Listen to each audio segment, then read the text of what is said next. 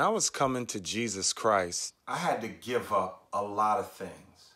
And I think this text that I'm going to read is really about that. Paul was an accomplished Christian leader. He was a leader also among the Pharisees.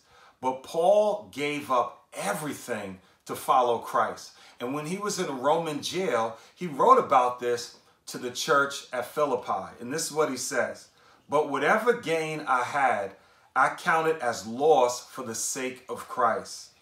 Indeed, I count everything as loss because of the surpassing worth of knowing Christ Jesus, my Lord. For his sake, I have suffered the loss of all things and count them as rubbish in order that I may gain Christ." I find in this faith that we have, too often do we see people just talking about the grace and forgiveness of God, which is incredible. But there's also a giving up. There's a giving up of oneself. There's a giving up of surrendering things that were dear to our heart, that were sometimes very harmful. When we're following after Jesus, Jesus calls us not to a soft walk, but he calls us to surrender all to him. Relinquish everything to him and allow him to sit on the throne.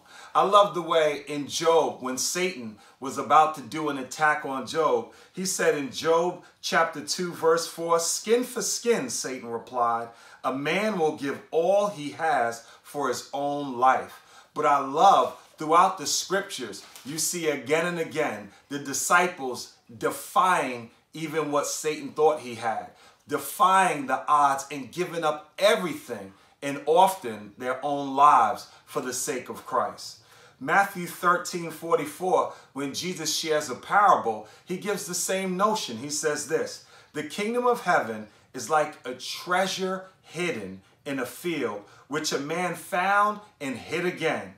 And from joy over it, he went and sold everything, and he bought that field." I love that.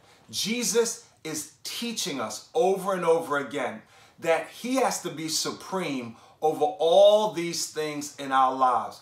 But sometimes people allow outside influences to come in and dominate their relationship and become even greater than their walk with Christ.